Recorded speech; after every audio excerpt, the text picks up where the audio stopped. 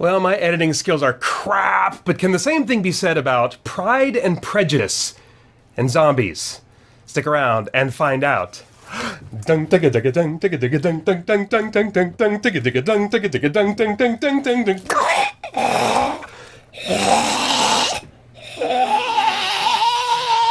Hey, I'm Paeter Franson from ChristianGeekCentral.com and Spirit Blade Productions, here with my uncut review of Pride and Prejudice and Zombies. Now, this is based on the Jane Austen classic Pride and Prejudice, which I don't have much experience with. I've seen the A&E movie version once, maybe twice, as in addition to little bits I've walked in on now and then as my wife is watching it. But I wanted to give this one a go. First, I'll give you my thoughts, and then I'm going to bring on a special guest that's going to share her thoughts.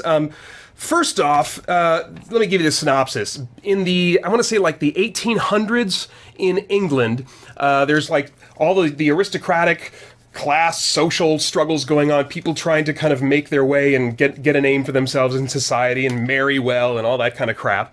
And but in the midst of that, in the last like 100 years, a zombie plague has broken out in England, and so they're having to kind of adjust their way of life, and the skills and attributes that are valued in a young potential bride have changed, and so they're not, you know, focusing on the same elements of refinement as they might normally. Instead, they're having to train in martial arts and weaponry and stuff like that.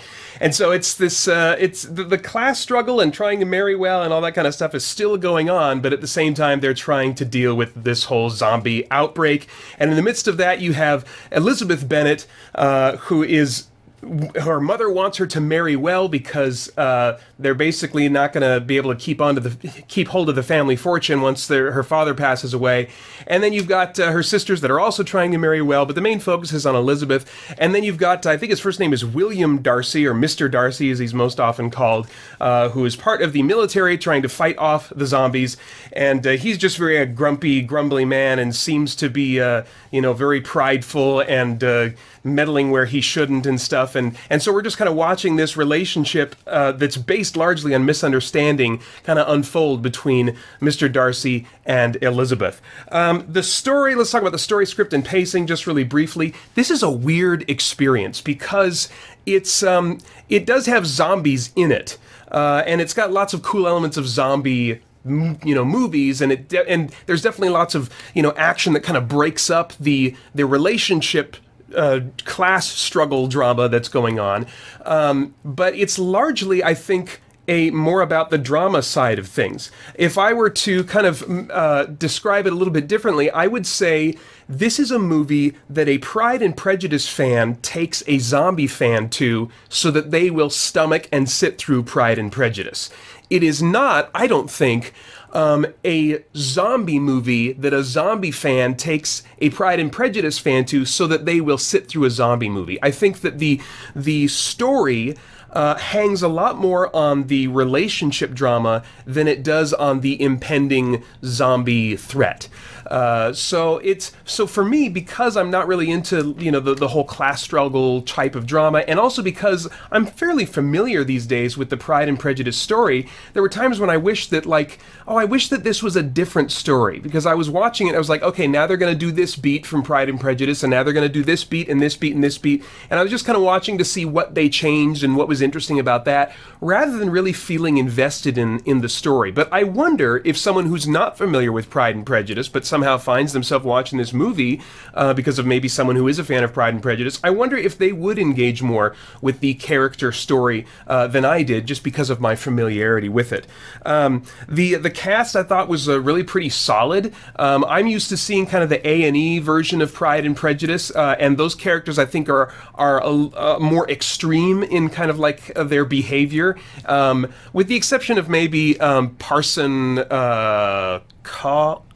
Collins. I thought that Matt Smith did a great job as Mr. Collins in this one, and I would rank his performance right up there with the guy, you know, the greasy-haired dude who does him in the A&E special. He was great comic relief. So he was kind of like the standout for me. The rest of the people are all kind of fairly subdued and stuff like that, you know. So it's not like really varied in terms of volume and range of performances. But I thought for what they were doing, they all brought a nice prim and proper subtlety, to the whole thing, in both the serious and the humorous moments. The stunts and visuals, they were great. I mean, it's a zombie movie, so I mean, I don't think that the standard is super high there, but I really enjoyed what they did. I enjoyed the depths of zombies, and kind of, they were, fitfully gruesome and stuff like that, sometimes shocking and surprising and made me jump, and there's some great head explosions, a couple of them that just made me kind of jump. They were so sudden and took me off guard.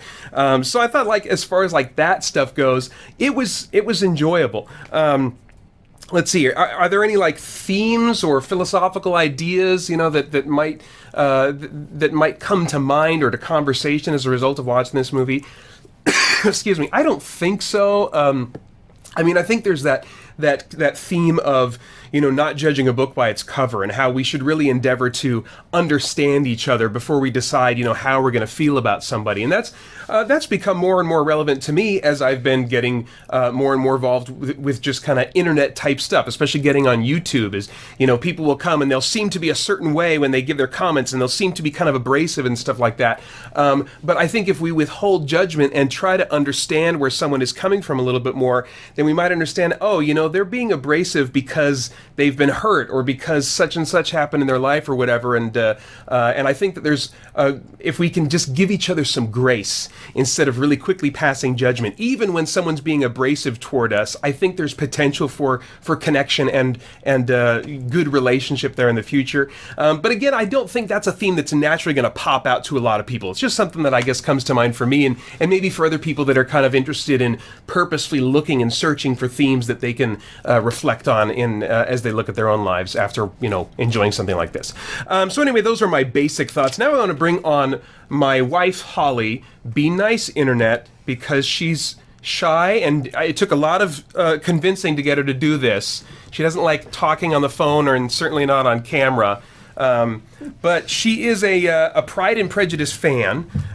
What's your background with Pride and Prejudice? Is it more with the book or with the classic A&E TV series? It is mostly based on the A&E series. Okay. I've only read the book once. Okay. And that was because I loved the A&E movie so much. And how often do you watch that A&E series all the way through? Probably about once a year. Yeah, and as it happens, you didn't even know this movie was coming out, but you just watched through it about a week ago, the whole thing. Mm-hmm. So what was your general reaction? I mean, you knew the title, so you knew kind of what you were in for, and you're not like a zombie fan in particular. What was your general reaction to the experience? It was kind of fun. Yeah? Yeah.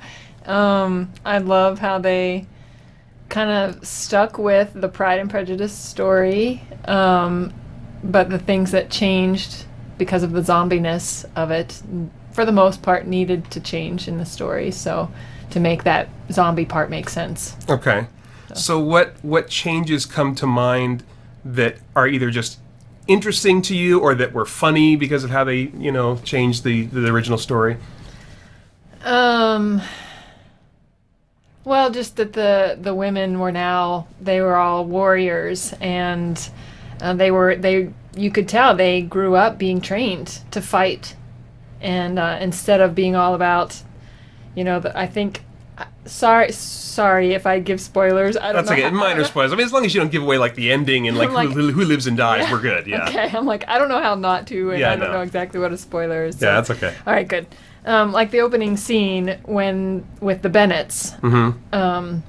How they're all sitting around in their, in their sitting room or whatever, and they're all cleaning their weapons. Yeah. Instead of doing embroidery or redoing their bonnets, and so that's just kind of fun. That's their world now. And, yeah. So things like that, I think. What was kept that you think was important and that was kind of part of the Pride and Prejudice? It's kind of scratched that Pride and Prejudice itch for you that you enjoy from the A&E series, maybe, that was retained in this. Just the whole time period of it being, I think it's the early 1800s. I don't know for sure. Yeah, I'm not sure either.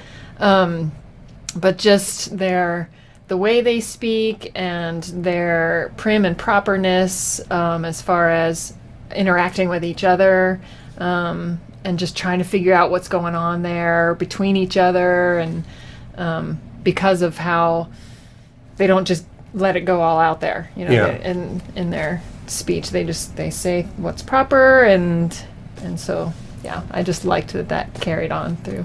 So what was maybe lost or changed that was kind of like unnecessary, or that you felt like, oh, you know, they didn't have to do that or lose that or whatever?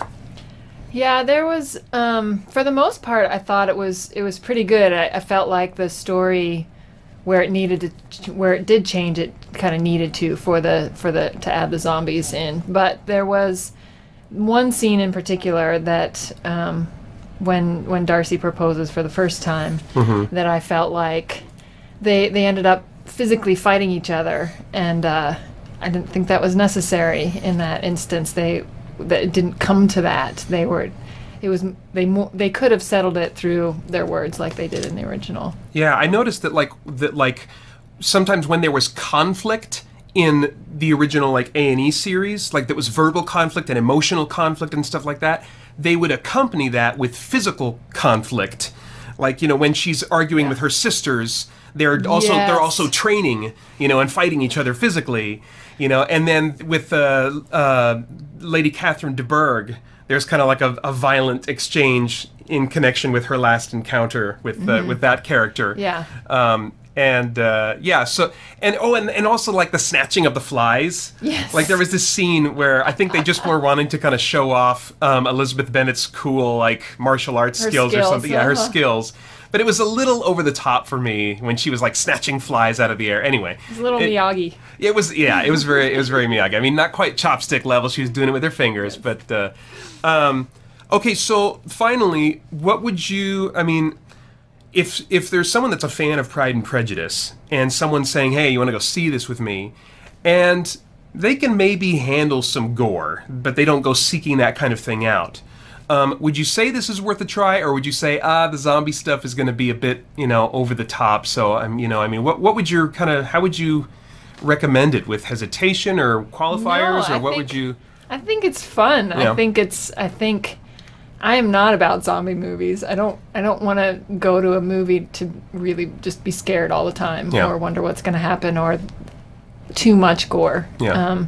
But this was, I felt like there were some jumpy moments, but it was much more, like you said, about the Pride and Prejudice story, and with a little different, obviously, added horror to it. But it was more about the story of Pride and Prejudice and the relationships in that story. And so if you go to it allowing the story's going to change because of the world they now live in. Yeah. And just let them have some fun with that. Yeah. And make those changes. I think it's just kind of fun to watch. Yeah. So, yeah, cool. I would recommend it. Cool. Yeah. Okay. Thank you. You're free. You can run away. All right. So those are our thoughts for Pride and Prejudice and zombies. I'd love to kind of get your take on this, and then please do like, share, and subscribe if you want to support us. You can also support us by visiting spiritblade.com and seeing what kind of stuff we have for you there. So I hope you do that, and then I hope you visit us, boom, at christiangeekcentral.com as we continue to geek out and seek the truth. Click.